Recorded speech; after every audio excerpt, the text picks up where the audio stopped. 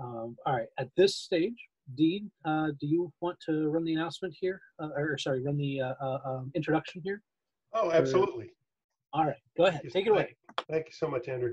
So I'm very pleased to introduce Bill Mira, N2CQR, club member, longtime ham radio operator, homebrew builder, and host of the Solder Smoke podcast. And Bill's going to share with us kind of his philosophy on homebrew and a little bit of his personal story. So, Bill, thanks for joining us, and over to you. All right, Dean. Thanks very much, and thanks to the Vienna Wireless Society for inviting me tonight. My goal tonight is really just to share with you some of my experiences as a ham radio home brewer. I know many of you have a lot of experience with homebrew, but I know there's also some relatively new hams in the audience. So all I'm going to do tonight is talk about my own personal experience with homebrew radio. And I'll try to include the good, the bad, and the ugly. And Dean knows what I'm talking about here, about the bad and the ugly, but we'll talk about that in a bit. I want to start out by saying I don't pretend to be a master home brewer.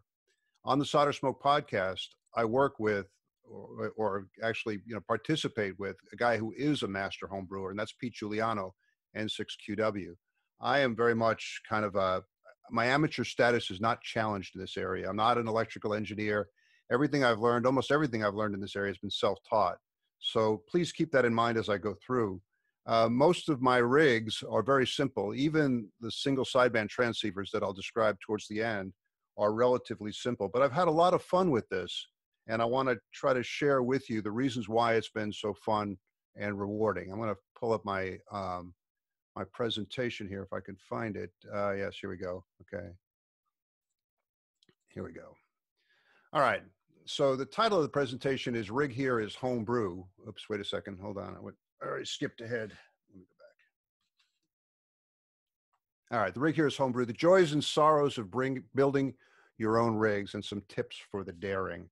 All right. Some personal background. Like many of you, I, from an early age, showed an interest in electronics and all things technical. At age 7, I was able to fix my grandmother's light timer on her house in the Bronx. She wanted the lights to come on to scare the burglars away.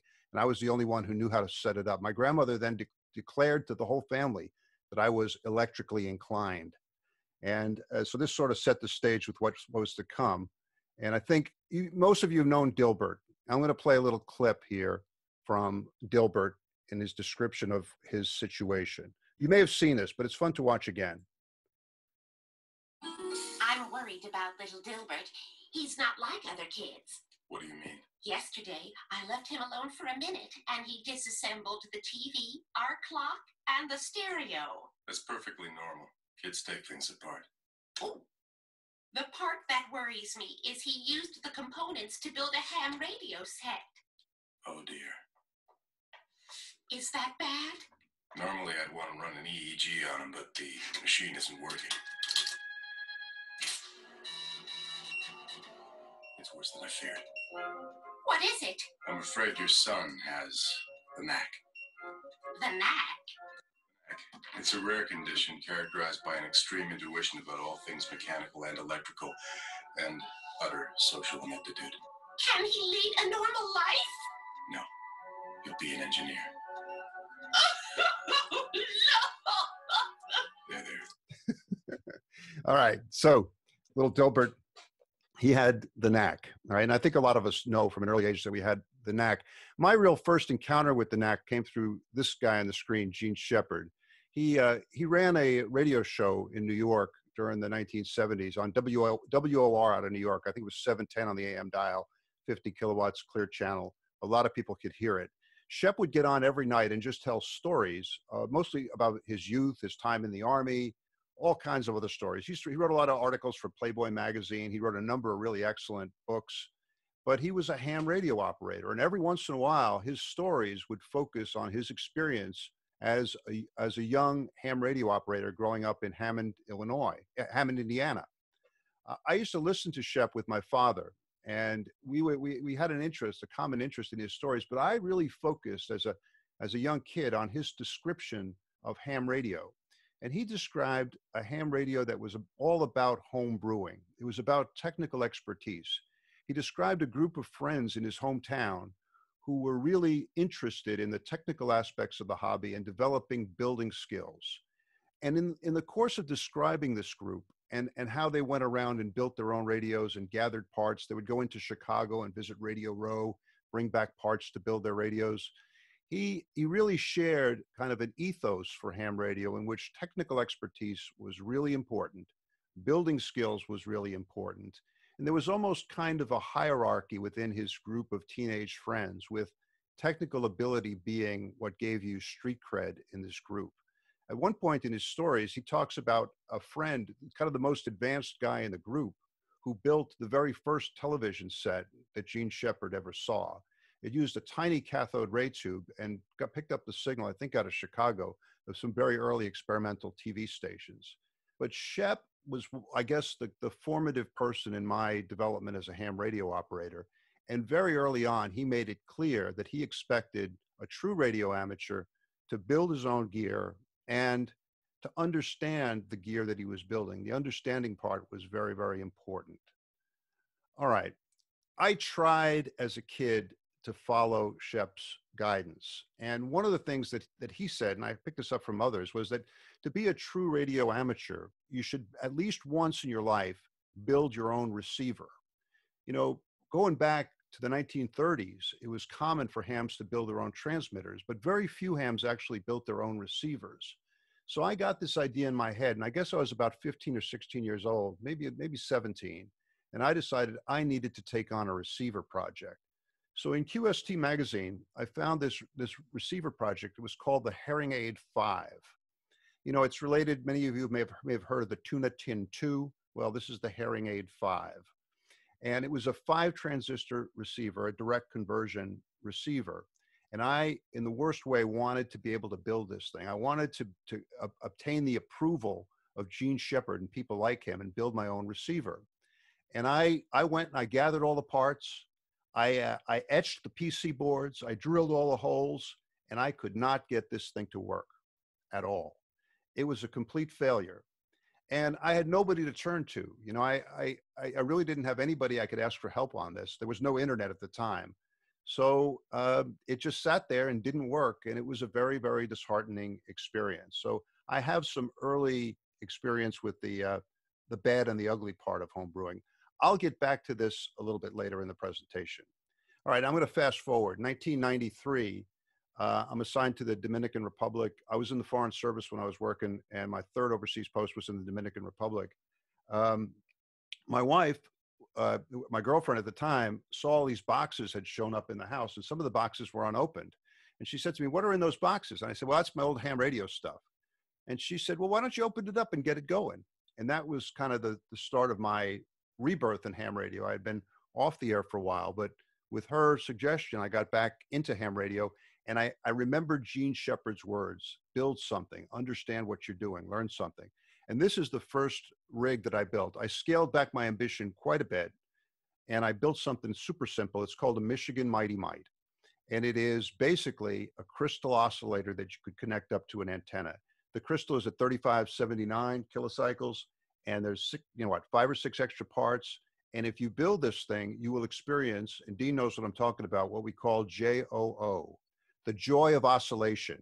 You will have created RF. You will have made a signal with something that you created out of your own hands. Look at my coil. It's wound on a 35 millimeter film, plastic film can. That was the coil form.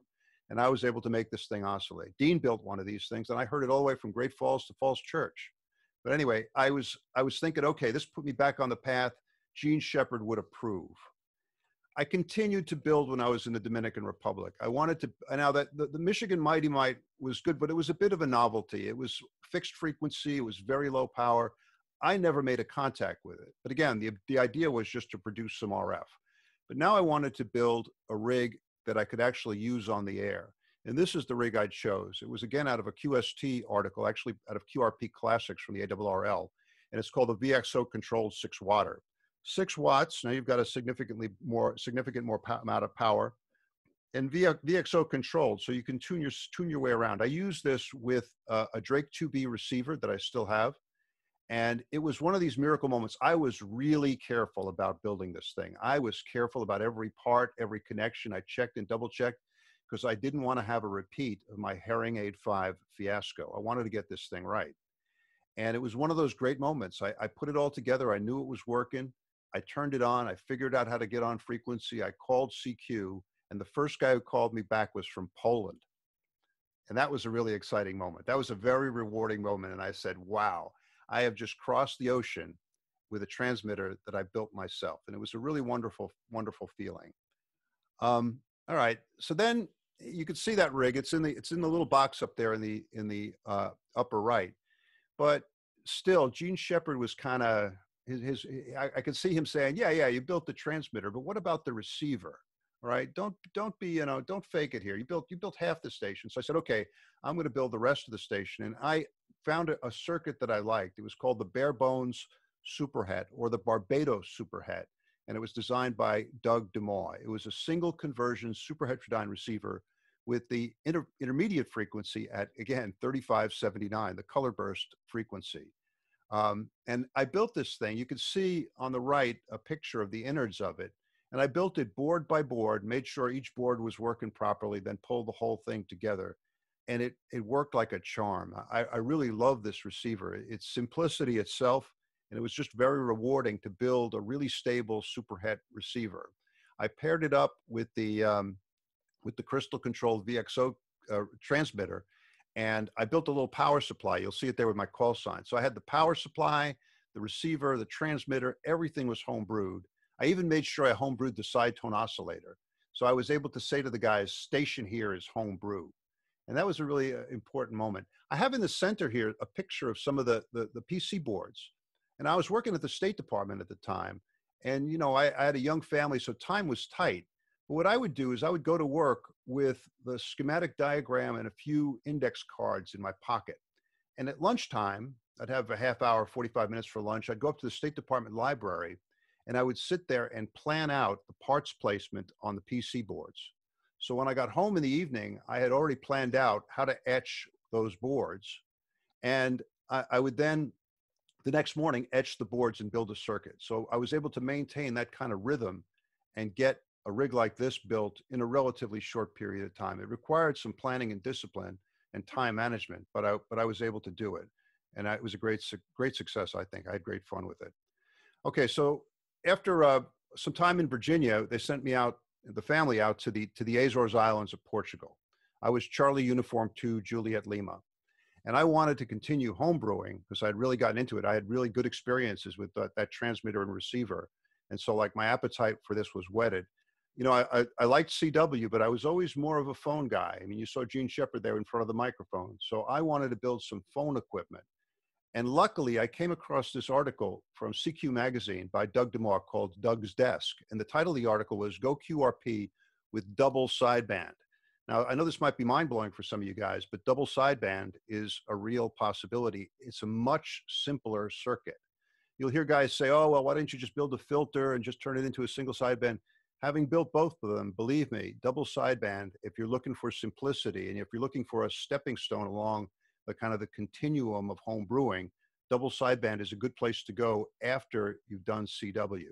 So there you could see that in the circuit diagram, the heart of Doug DeMoy's double sideband transmitter, and that's what I built. First, I built the transmitter, double sideband. I got it on the air, again, using the Drake 2B receiver.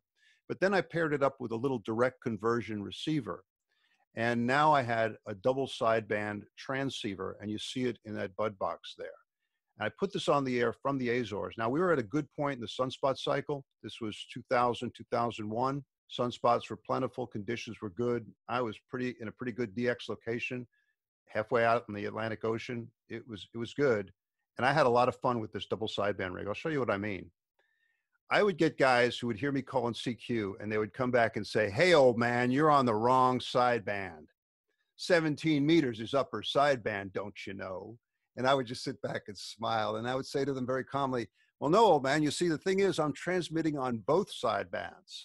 There'd be this pause. They didn't understand it. They'd never heard anything like that. Then I would really mess with them. And I'd say, you could reach down there on your ICOM and hit the LSB button, and you'll hear me just the same. And because I got a direct conversion receiver, I'll hear you just the same too. And then there'd be another pause, and they would come back and they'd say, wow, you're right. How did that happen? Shazam, double sideband. Anyway, I had a great time. I worked all kinds of DX with this thing. I liked it. I loved it. It was QRP. I never ran it really more than 5 watts. I always was able to listen to both sides of 0 beats, so I knew I wasn't interfering with anybody. But I also knew that if I wanted to transmit with more power, just to be courteous, I should get rid of the unnecessary sideband. So then I went to the next step, and I built a single sideband transmitter. Now, this was inspired by an article out of Sprat magazine. Sprat is a wonderful quarterly magazine. We joke on the Solder Smoke podcast that if you're not subscribed to Sprat, you're just wrong. And it comes out quarterly. It's filled with great ideas and articles. It's the journal of the GQRP Club, the British QRP Club. So I found in Sprat an article that described a simple single sideband transmitter, just a transmitter. I had parts. I had a junk box. I had some parts that I had taken out of a Swan 240 transceiver that I received in the Dominican Republic that was just totally hosed. But some of the parts were still good, and I pulled the parts out of it. One of the panel meters that I used in this rig was actually from my childhood Crystal Radio Club from 1973. So I was able to put some really old stuff in there. So wait, now here's the fun part with this. I had gotten a kind of a bit of a following on 17 meters with the double sideband rig. I was CU2JL. I was kind of a distinctive call sign. So I put this thing on the air, and one of the guys calls in and says, hey, Bill, something's wrong. You've lost one of your sidebands. He was sincere. He wasn't messing with me. He thought that this was some sort of technical problem. And I said, well, no, actually that's the plan. That's what the single sideband's all about. We've moved on. We've moved ahead. So it was a very rewarding experience to move into that area. All right. So then back in the USA, and came back after we were overseas for 10 years, came back here, and I started reading, and I'd been in sort of sporadic contact with this guy in India named Ashar Farhan. He goes by Farhan. His call sign is VU2ESE. He lives in Hyderabad, southern India. And he is a master home brewer. He is a real homebrew genius. And he was the one who came up with the design for what became known as the BitX, the bidirectional transceiver. It's called bidirectional because the amplifier stages are bidirectional. On receive, the signals go from right to left. On transmit, they go from left to right. And you're using the same amplifier stages, and you're just switching the signal direction. And it greatly simplifies the design of the rig. Farhan designed the BitX in one overnight flight from Sweden back to India. He had with him nothing but a notepad and the calculator in his cell phone. And he sat there and designed the BitX on that flight. And then he built the first one when he got back to Hyderabad. He published the schematic. He built it with Indian radio amateurs in mind. So no unobtainium, no exotic, difficult, hard to get parts. Some of the coils were actually wound on like the washers from your kitchen faucet. No special, ferrite toroids or iron powder toroids. Nylon washer toroid coils. The crystal filters in this rig were homebrew from surplus computer industry crystals. And here's the thing that's most surprising about this. You could build the entire transceiver for the Indian rupee equivalent of $5 US. This is a $5 transceiver, all right? If you want to build it, if you want to go with the bare bones version, somebody in India, not necessarily in Delhi, but in a small Indian city, could go to the parts market, gather the parts, and get what he or she needed to build this thing, spending less than $5. It was an amazing piece of gear. I built mine. I built 3 of these scratch built. He later came out with kits and pre-assembled boards, but in the beginning, for the first 10 years, it was nothing but Farhan's schematic and gather the parts. I used a Manhattan-style construction technique.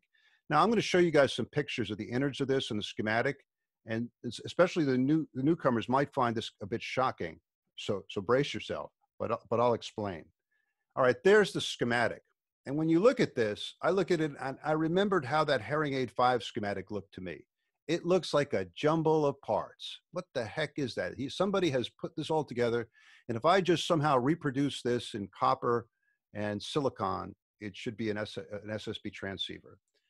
One of the points I want to make tonight is I think that's the wrong way to look at it. But let me show you another view that's even a bit scarier.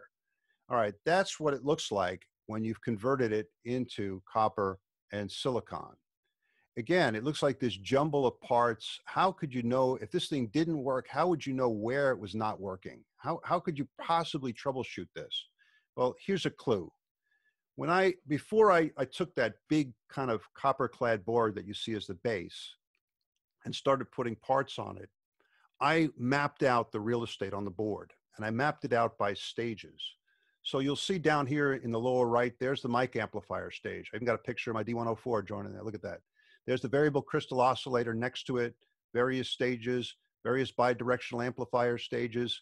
And you could follow the signal both in receive and transmit all the way through to the RF amplifiers and out to the antenna. So this became sort of my guide as I built it. Now I mentioned Manhattan style construction. Let me explain what that means. You see these little pads over here, like these little squares and rectangles? If you look at them from above, they're supposed to remind you of the grid pattern of Manhattan Island, my hometown, by the way. It doesn't look much like Manhattan to me, but that's the idea. That what you do is you cut out, I use tin shears. I cut out squares and rectangles, and I super glue them right on to the copper clad board underneath. When I need to connect two parts that are not at ground, I solder them to one of these pads that's above ground. Anything that's going to ground is soldered directly to the substrate, to that copper clad board that underlies the whole thing. This is a really excellent technique for getting stable RF circuits. It's very easy to build. It's very intuitive, and you can almost follow the schematic really, really easily. So that's what I did here. That's what I mean by Manhattan style construction. All right, so there's my sort of real estate plan for the board. Now I'm going to show you an animated GIF that shows you how the stages came together. The pace of this was probably similar to what I employed when I was building that receiver back when I was working at the State Department. Is maybe one stage every few days. So here's what it looks like. There's the board. I'll let it run a little bit.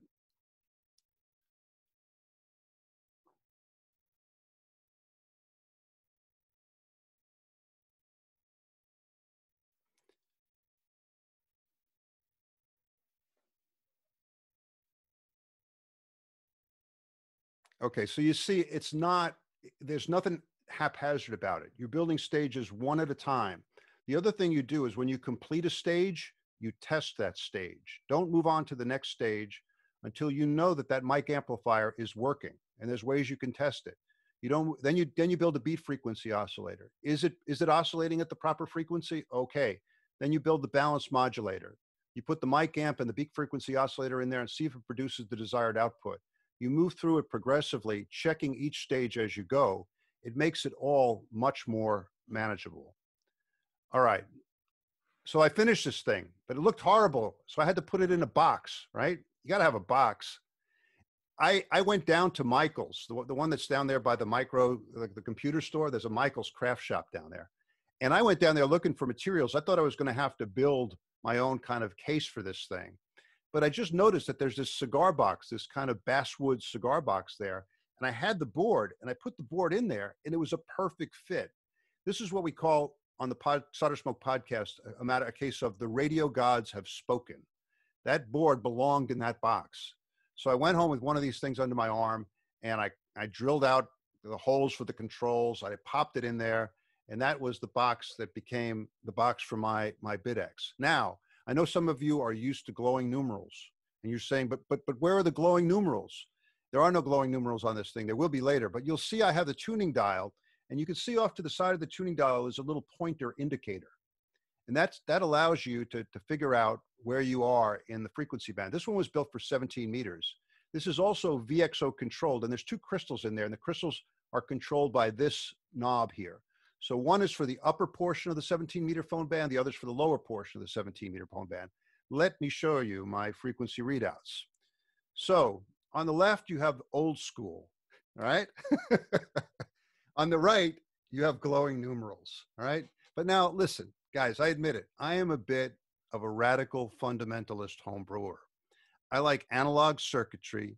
I like discrete components. I don't even really like integrated circuit chips, okay? I can be flexible, but in general, radical fundamentalist home brewer.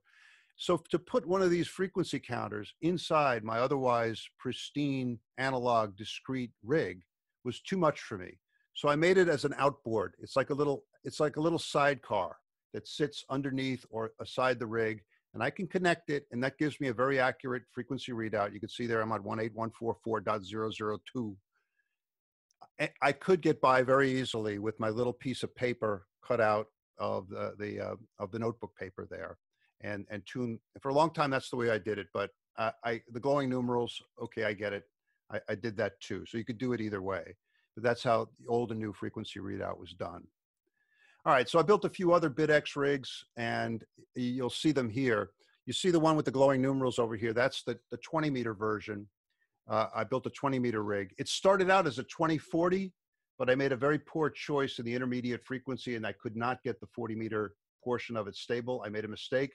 So I just chopped out all the 40-meter circuitry, and it remains to this day a 20-meter rig that works very, very nicely. On the right is kind of a souped-up version of the BitX. We call it the Digitia because it's got digital circuitry in it. You'll see an SI5351 chip and an Arduino in there. That provides the frequencies. And you'll see even I've got an old Yaesu filter. All the other rigs have homebrew filters. Somebody sent me an old Yaesu 9 megahertz filter, and I put that in there. And it uses a kind of amplifier circuits. They're bidirectional, but they're a bit different. They're called termination insensitive amplifiers. And so this is sort of a souped up version. So this is not the $5 BitX. No. This is probably a $50 BitX. Okay, so there you go. Now on the left, the box down below is Farhan's latest version of the BitX called the Micro BitX. And that's a multi-band version. I think he goes from 160 to 10. And it's not really homebrew. When you buy it, you get the completely assembled board. But Farhan sent me one. I put it in the box, and I use it as one of my portable rigs. So those are the other BitXs that I've worked on. All right, now, before I get to a few tips, I just want to tell you about going back to my teenage failure, going back to that Herring 8.5. I tried again 38 years later. You know, Shepard's voice was still ringing in my head saying, you're poor. You didn't get that thing working. And I wanted to do it. So it took me a while to actually find the QST article, but I found it. And I rebuilt it again carefully, and I could not get it to work.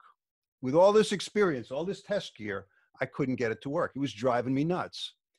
I put a picture of what I had built up on the internet, and this guy down in New Zealand, an old timer, Dexter, named ZL2DEX, I'll never forget it. He shoots me an email back like hours later, and he says, "You wound the oscillator coil backwards." What? See, they had used a Radio Shack RF choke as the main coil in the oscillator, and you were supposed to put a feedback coil around it. And so I did, but I did it backwards. So instead of having positive feedback to get the oscillator going, to get the cat chasing its tail, I was sending the feedback out of phase. Look, you can see the two signals on the oscilloscope there, completely out of phase. That is not going to result in oscillation. So I followed Dexter's advice. I took it apart. I rewound it. It was only 4 or 5 turns, but I wound it in the opposite direction. Boom, the thing oscillates, and I finally got the thing working. So there were a lot of lessons here. Understanding, really thinking and understanding was what let Dexter solve the problem and what was really caused part of my problem. But also another thing, there were shortcomings in the QST article. They didn't make it clear about how you had to wind it. There were also errors in the QST article. And this is something I'll point out now just in passing. Don't think that article that you got out of QST or 73 or QRP Quarterly is without errors. They have a lot of errors in them. And this is where your understanding of what's going on helps you spot something that's not quite right. But in 2014, I had more knowledge, books, test gear, and Dexter over the internet. And that's what led me to actually get this thing fixed. And I got it to work. There it is, the final working version. I've used it on the air. I've had contacts with it. Great fun. It only took me 38 years. All right, now I'll just close with some tips on home brewing. And I know many of you know these tips far better than I do, but I'll just pass them on. First, start small. Don't jump straight into a big SSB transceiver project. What you see there is the Michigan Mighty Might of Dean, KK4DAS, all right? that was what he started building, what, like last winter, right? In the wintertime. And it took him a while. Pete Giuliano and I were talking to him about it on the internet. And I actually sent him that crystal, and his wife, the post office rejected the envelope, and his wife had to go to the post office to pay money to get this thing shipped from Falls Church, Virginia to Great Falls, Virginia. All right. But there's a lot of soul in this machine, we say. Anyway, he got it working and connected it to an antenna and called CQ, and I could hear him here in Falls Church, Virginia. I think he also went out onto Reverse Beacon Network, and other stations were hearing him too. There's a benefit in starting out small. This looks really goofy, but you've gained experience. You've built something. Your confidence level is higher. You've produced RF. You've worked with one stage, and it sort of prepares you for bigger and better things. Don't view rigs as a massive collection of parts and wires. When you see that big schematic, like the one I showed you for the BitX, view it as a collection of subcircuits and focus on those subcircuits. Now, the picture I have here is of Dean's single sideband rig, and he's had great success with this thing. It was a design by our friend Pete Giuliano. But I think the important thing from this picture to see is that how each of the stages, he actually has them on their own separate boards. And this encourages this subcircuit way of looking at the rig. It also makes it easier to troubleshoot. You know, when the thing is not working, which board is not working? And you've got it, there. Also, you can write on the board, look, first QSO, Gary, VE3XN. This is the great thing about home brewing. You could have it your own way. Focus on the circuits. Don't look at it as just one massive collection of parts. Follow Gene Shepard's advice. You should always strive to understand the circuits you're building. Now, this requires some study, some work, but and some head scratching a lot of times. But it's worth it, because the understanding will pull you through when things go bad. Also, you'll get a whole lot more satisfaction out of it, knowing that you know how the thing really works. Your rig is not a mystery box. It's something that you built, you understand, and you can fix. This is important. Be patient. This is not plug and play radio. This is not easy. So for every moment of joy, for every joy of oscillation moment, as Dean will tell you, there is a tale of woe. You will get into a problem that you can't fix. Don't pull your hair out. Take it easy. Take a break. Oh, somebody's mic. Okay, take a break. Take a walk around the block. I'm going to show you a quick story from Gene Shepard. And I have some of his stories. I'll show you the link. But Shepard talks about the time that he was having trouble with his Heising modulator.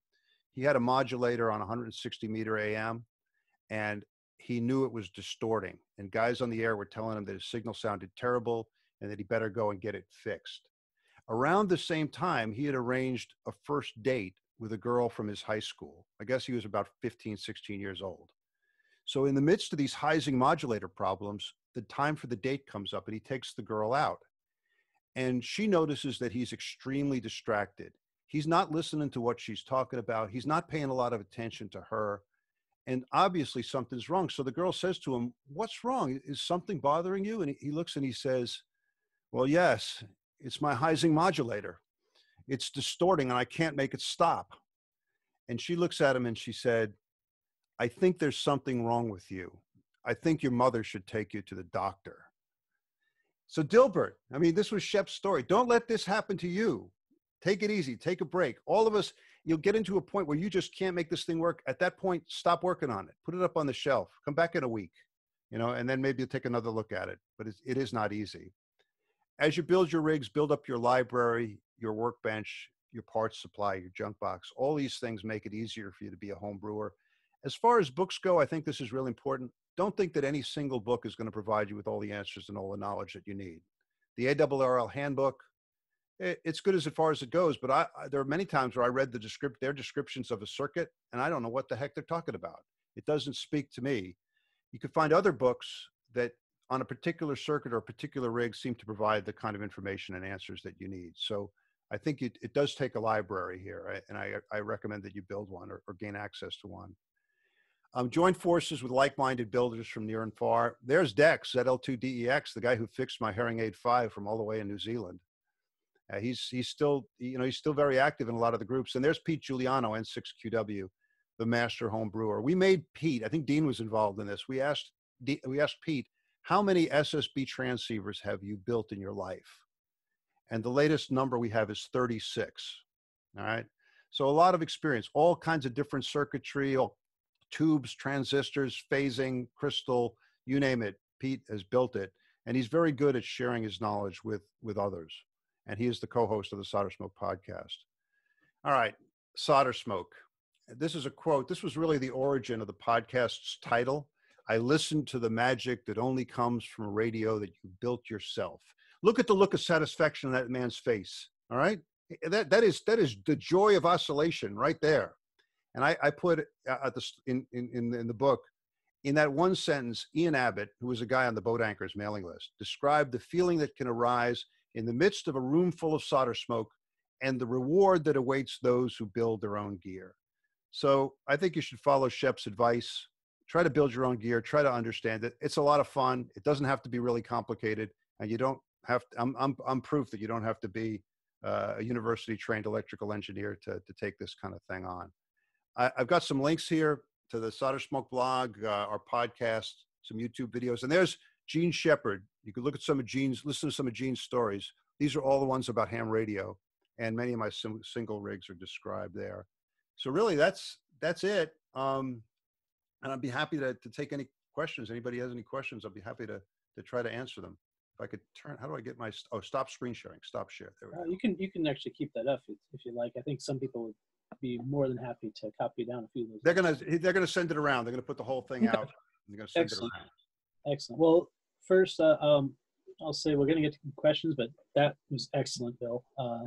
Really, really interesting. I enjoyed it. I think I'm gonna have to listen to your podcast. I hope you like it. Oh yeah. So we got a few questions here for you. So I just want to make sure I get to the first one that came up. Kevin, looks like he was the first one. So there's one of the first boxes you showed in the presentation. It looks like it's a lot of plastic and metal. He's just kind of wondering. He was using a plastic box, but he has metal on the outside. Because I'm trying to take one of my radios and build it. Only I'm making a 3D box. I'm 3D printing the box, and I want to be able to put metal to keep the RF shielded. Well, what you can do is you'll notice in some of the pictures that I had of the BitXs that I used the wooden box out of Michael's, which provides no shielding at all. I'll tell you, it worked just fine. But then later on, I wanted to be a little bit more careful, and I wanted some shielding. So when I built the Digitia, I went to Home Depot and I got some of that copper tape. They sell it like for the use on back porches. You can get it pretty wide. And I just coated the entire inside of the box with copper tape, in effect, creating a metal copper shield around the whole inside of the wooden box. So there's a couple ways you can do that. But I'll tell you, sometimes it'll work with no shielding at all. And that BitX17, I never had any problem due to the lack of shielding in the box. Just for your information, I apologize, I'll get off real quick. I used to work for E.F. Johnson. And I learned, I have designed circuits. My very first RF circuit was a 900 megahertz 1-watt amplifier with an MRF 581. It was built, that's right, with Manhattan. Yeah. And it works. Yeah. Yeah. Thanks. Yeah. All right. Cool. Cool.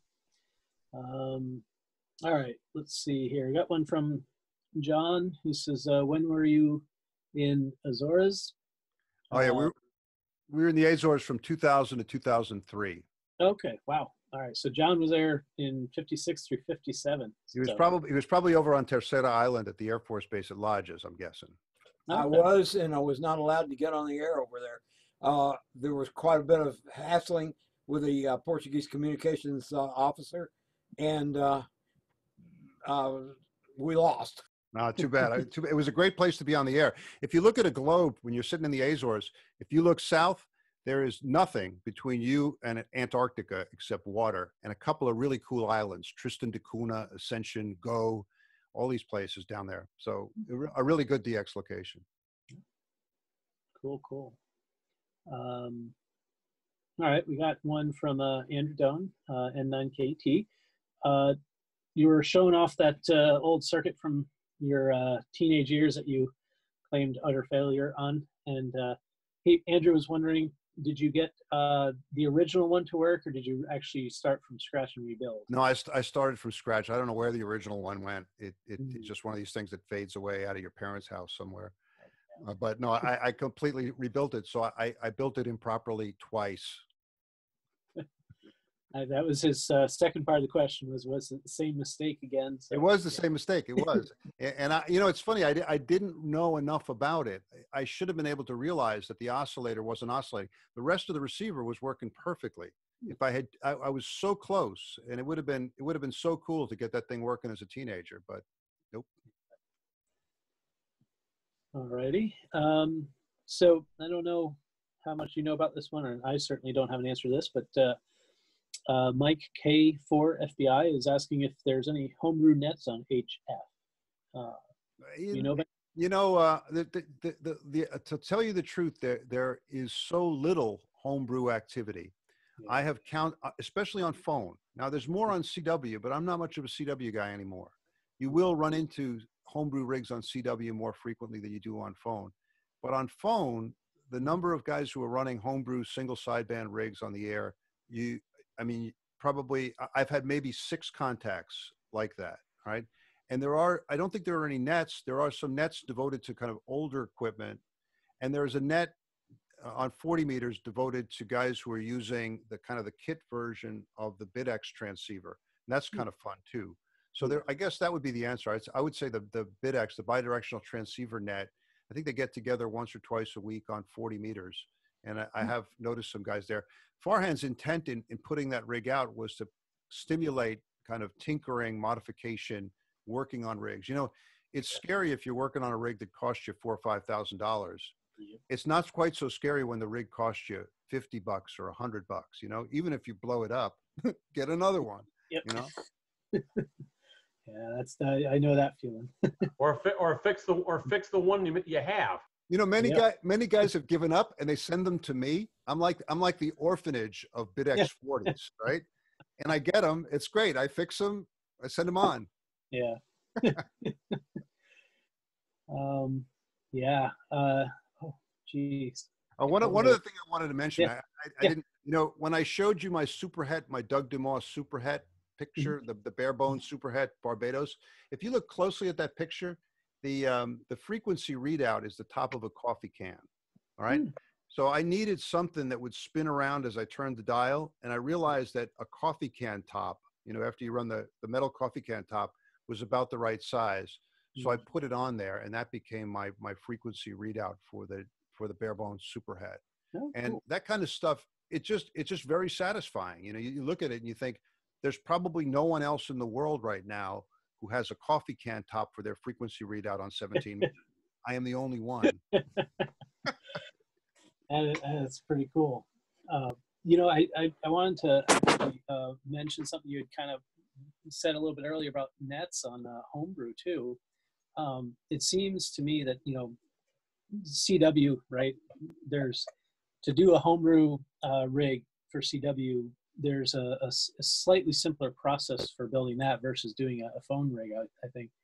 And so that might explain a little bit why there's a few more contacts out there. Yeah, I think that's it too. And also this gets into the whole area of QRP. I'm a QRP operator, and I've been involved in QRP. There are guys who like QRP because they like the low power. Yeah. There are guys who like it because it's CW focused. And I understand that. For me, I always liked it because it was sort of a way to gain technical knowledge and find guys who were working on circuitry. So I was more into it for the circuitry. Pete Giuliano and I are both members of the QRP Hall of Fame, I'll let you know. Neither of us are really kind of hardcore, dedicated, religious fervor, 5 watts, never above kind of guys. No.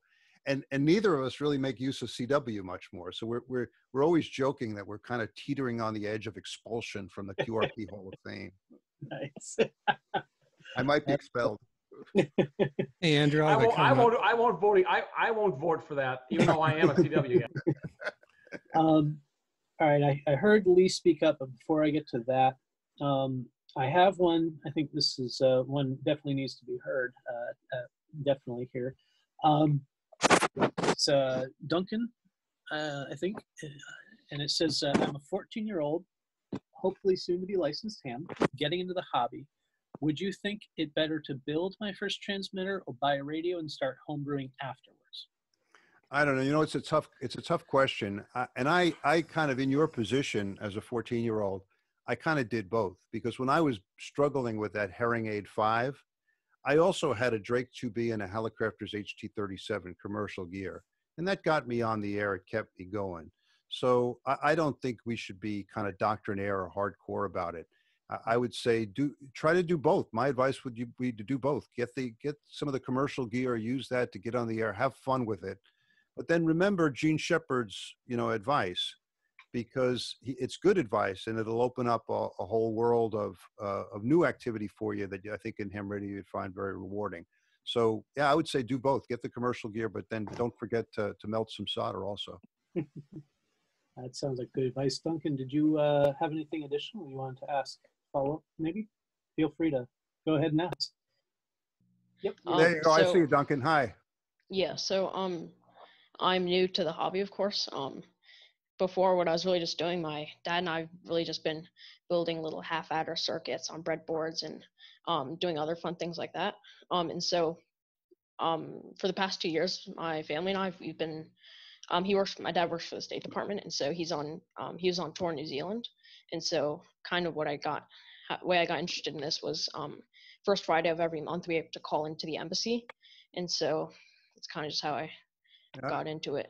Yeah. And so my kids did the same thing, Duncan. We had to call in every Friday, and they were taught how to use the radio in an emergency too. So I know exactly what you're talking about. So I guess my question is kind of like, trying to word this. Like, what do you think's the best way to is there one certain thing that I should start doing now to try to become more educated about the hobby? Or yeah, I think you should try to find some books that'll explain things to you that are at the right level. You don't want to get into. I remember when I was starting out, I would get some books that were written at sort of at the PhD electrical engineer level, and I was totally lost. But if you get books that are more oriented towards the beginning radio amateur, they can explain things much more clearly to you and get you off to a good start. I would also say, don't miss out on the fun of building, and there's real simple stuff that you could build. The Michigan Mighty Mite, I think you're an excellent candidate for the Michigan Mighty Mite. And I will send you a crystal, the key part that you can't get, all the other parts. And I'm sure Dean will help you too, because he's recently built one. You build one of these little things, and then suddenly you realize, wow, I've created a little radio transmitter. That's the first step. And then more fun after that, if you build a direct conversion receiver, sort of similar to my Hearing Aid 5, but make sure yours works, because mine didn't. But you get one that works, then that really, really opens up the world for you, because you can listen to other people talking. You can listen to CW, you can listen to sideband, and then you become sort of a shortwave listener. I've recently gotten back into shortwave listening to broadcast stations from other parts of the world. You set up a little wire in your backyard, and you can hear signals coming in from the other side of the planet. It's really a lot of fun. So we'll help you, Duncan, and just you let me know through the club, or you send us a text or something, and if you need any parts, we'll get them to you and get you on the right path. Okay. Thank you. Okay. I just want to say, well, first of all, welcome, Duncan, to the club. Glad to see you here. It's great to see such young energy here. So I think we're all going to look forward to seeing you build some stuff. And if you need any help, reach out to any of us. Alrighty. So I don't think I have any other. Lee, did you have a question? I have a comment or two real quick. And for Duncan, I think, the one thing I think, which is probably the best thing to go out and buy, and you can buy them for $50, $75 today, is a semi-decent HF receiver, because that gives a kind of the basic tool. And back in the 40s and 30s, decades ago, a lot of hams would build their own transmitter, but they would have a commercial receiver, because that was because you knew where you were, and you could adjust people in. And then a lot of people roll their own transmitters. And, today you can easily do that for, still a couple dollars. One interesting little receiver I saw designed for lately literally used one transistor and one audio amp as a super regen. It was using an LM380.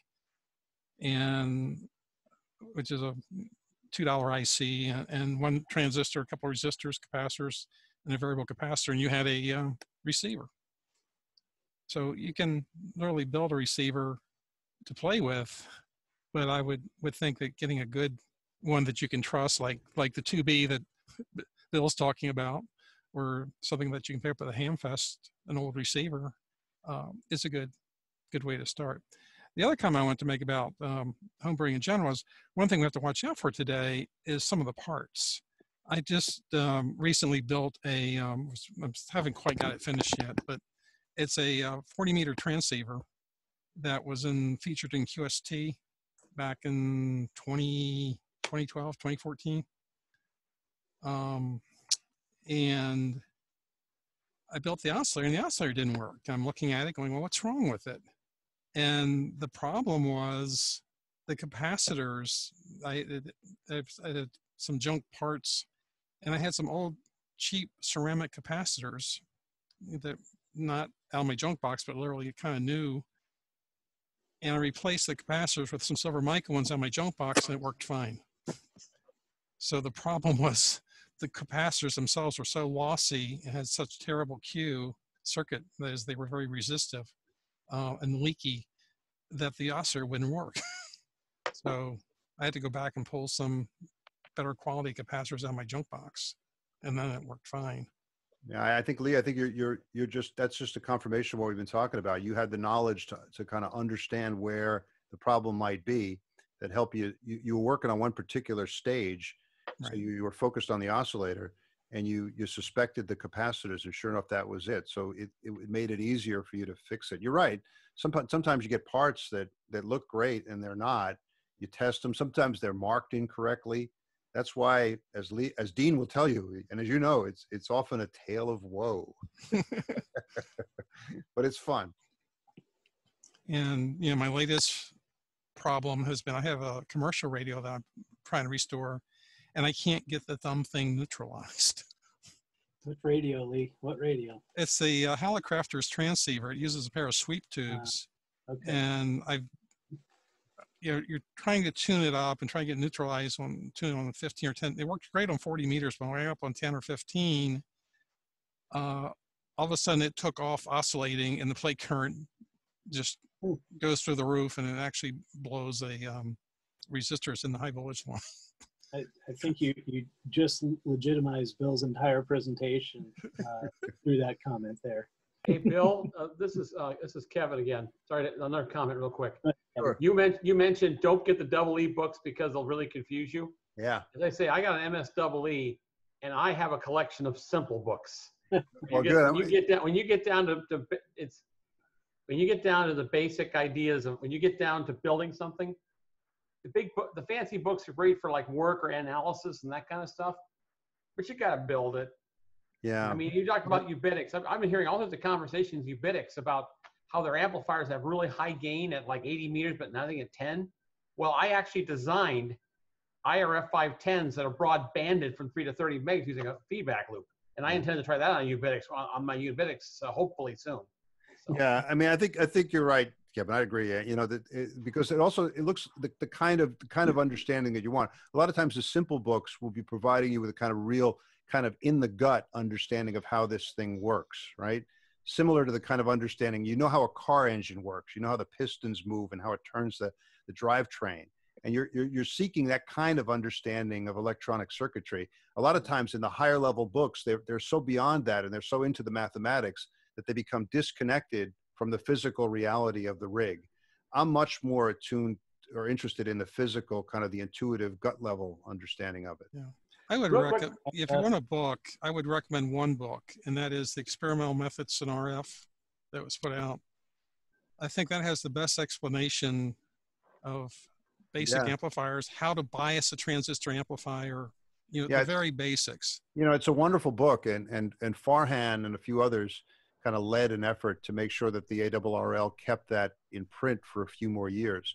And I agree with you, it's a wonderful book. But for me, the predecessor book, Solid State Design for the Radio Amateur, for me, that's better. Pete Giuliano likes that one better also. It's older. And I talked to Wes Hayward, who wrote both books. And he says, well, why are you using the old one? You should use the new one. And I say to him, well, Wes, the old one seems to speak to me better. All right. It seems to answer my questions better. And I like it better. So it's out of print, and it's that's, you know, almost that's unobtainium on the whole. It really is about finding the book that speaks to you. That's it. Yeah. I think that matters more than, you know, anything else. Yep. All right. I don't think we have any more questions at the moment. So I'm going to, first of all, say thank you, Bill. Okay. Excellent presentation, but I want to hand over to Dean for a moment. He has a few comments he'd like to say to you, I think, in closing. Bill, first of all, awesome, Bill. Fantastic presentation. Really enjoyed it.